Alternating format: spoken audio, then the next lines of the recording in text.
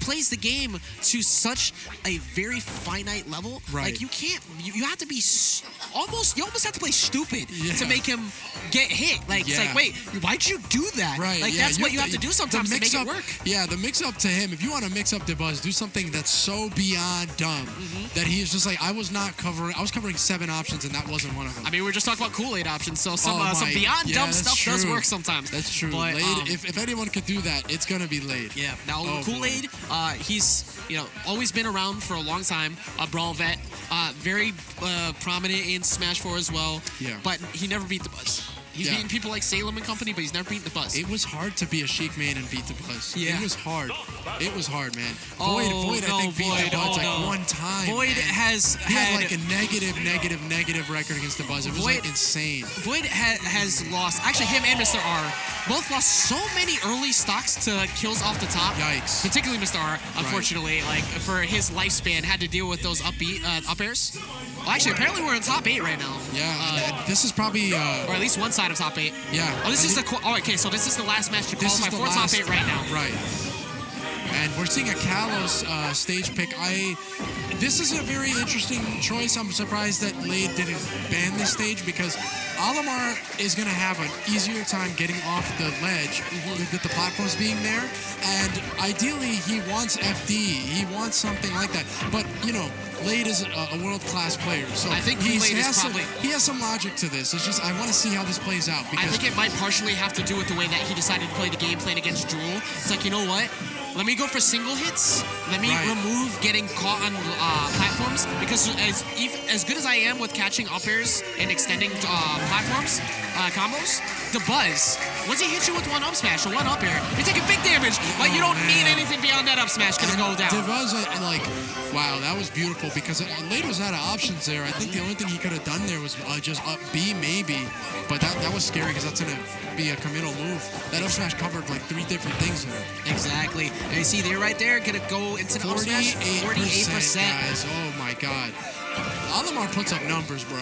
Yeah. Olimar puts up freaking numbers. Yeah, Olimar is definitely the accountant of the Smash community. Dude, because, this guy. Every time you think that you're okay, every time you thought you got away with something all right, you realize that you went 0 to 78, and you honestly don't even know how you got there. 0 to 100 real quick.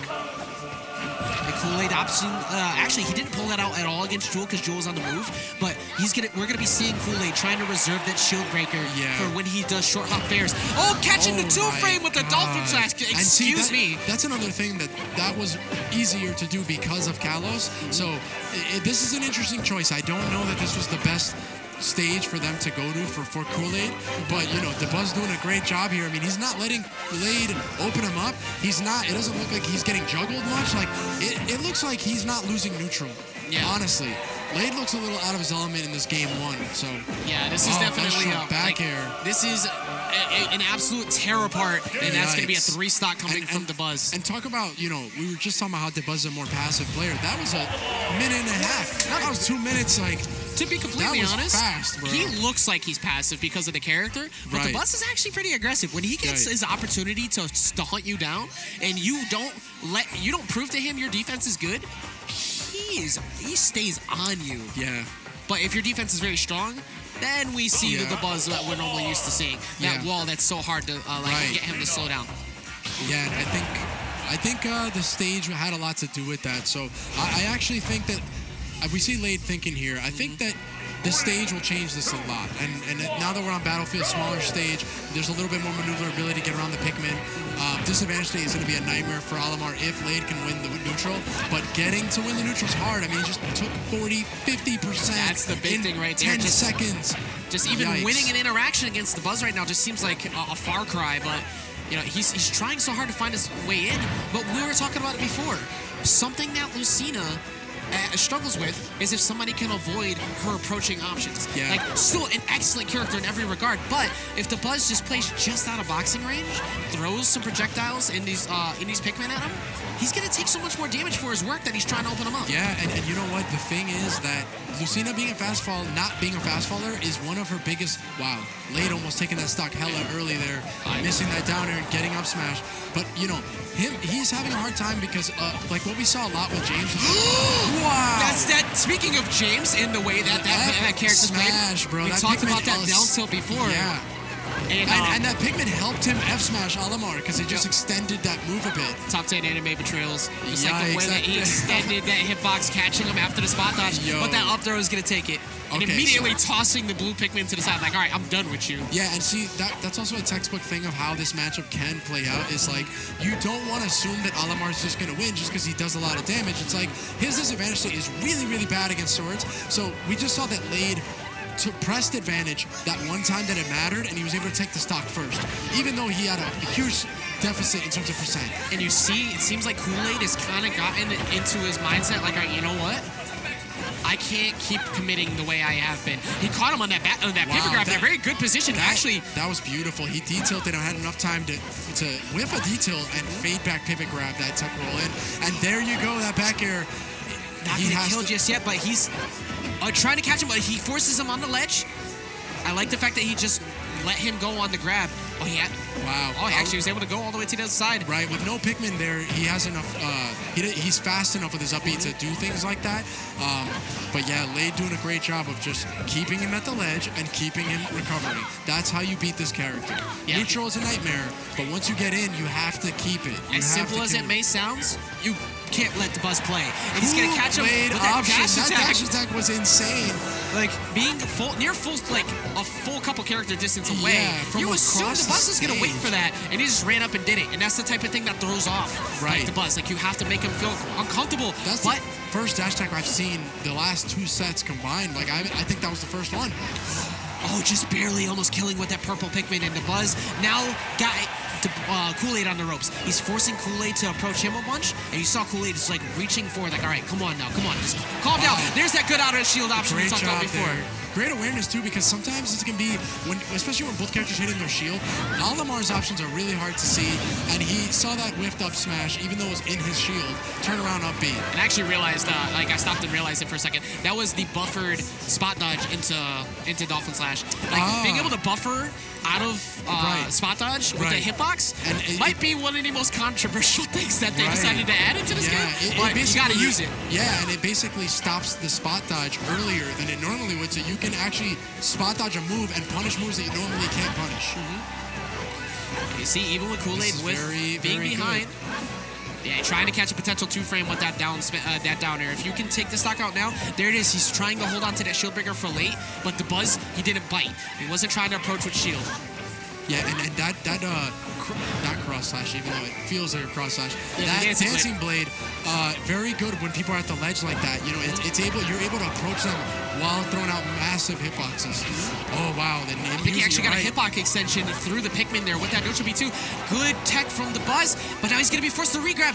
What's the option? He tried to read the roll. Lade just did a bad job there of punishing the regrab, but tried to cover the next option that he thought was coming out, which was the most common option that most people would do after regrabbing. Is panicking into a ledge roll, yeah. And Dabuz saw through that. Dabuz is too steady of a player for that. He's not going to pick panicky options like that. He's playing Olimar already, and Rosa. I mean, characters that notoriously have really bad disadvantage state, and you die for picking panicky options.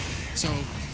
Great job, holding your ground. Yeah, holding your ground and your composure when your back is against the wall is a huge difference. Is what makes people consistent and what makes them okay. Right. And that's why Dabuz does so well. He realizes where a situation might be all right for him to be pressing the option, but almost dying to that forward smash because he's deciding to float directly above Kool-Aid right now.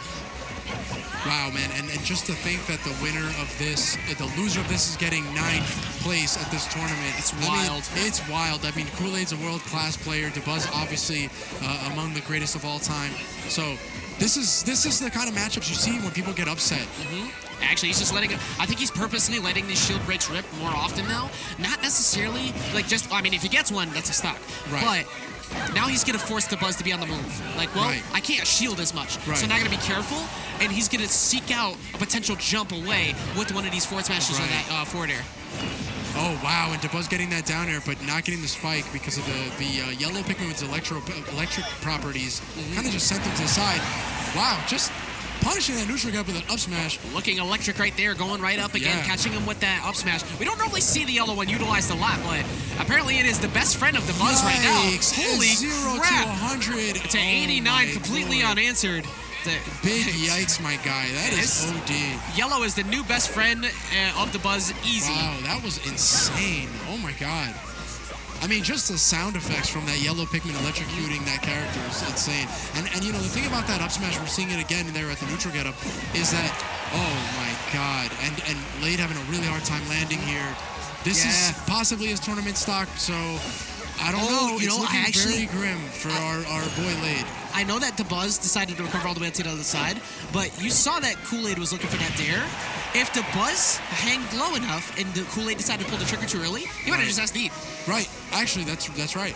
Like, all right, give them a fake opening, let them overcommit, and let him kill himself. Man, we're seeing a lot of these up smashes, but they're safe on block in this game. I mean, it's a move where even if he would have whiffed that, he can just do something else right after.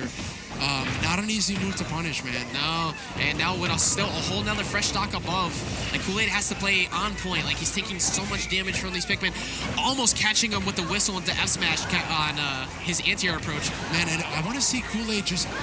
It looks like he's just like falling into these hitboxes and disadvantage. I mean, I kind of want to see him pick better options when he's getting juggled like that. It feels like he's just taking a lot of unnecessary damage. Yeah, against Olimar, like he's doing a good job of option coveraging him right now, but again, he's so far behind. He has to be careful. You can't overextend too much at the ledge because Dabuz is gonna make you punished. And that's not gonna be now it's the purple one. He does have. There is an up smash coming. I feel it. Oh yeah, there's a back air read potentially coming as well. Man, I mean, oh wow. Out of position, not able to punish that counter.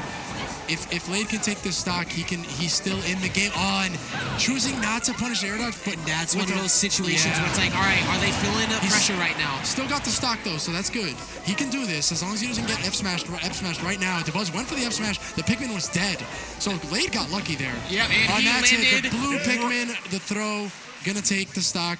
Yeah, and right into the love and embraces of the blue Pikmin there. 3-0. You saw the moment that Dabuz picked the blue, he stayed grounded. Right. He's like, all right, at some point you're going to be coming at me. Like, no matter what, you have to land in front of me because I know you're going to try and stop this. Right. Didn't even matter. You got him on a second time. And Lade, bowing out of the Suplex City at 9th place. A very well-fought, respectable ninth. He lost to, if you get 9th losing to Dabuz, that's totally fine, man. If you get 9th in this bracket, this bracket general, is hell bracket, my guy. Holy hell! Like, I mean, just you have to respect every W that's gone through this day today. Right. But I believe that might potentially be all of it for us. Yeah, I mean, top 8 is coming up. Stay tuned for top 8 is actually currently going on right now. That was the last call. Well, top 8's right now. Top 8's right now. We're going to be doing Royal Rumble or something like that. Oh, we're doing the Royal Rumble? I think so. I don't know if you guys are casting it, possibly. I don't think I am. I should double check that. But I wasn't even casting top 32 originally. Oh, wow. But, well, I don't know. We'll figure that out. Stick around for. Yeah, we are going to go on a quick break though.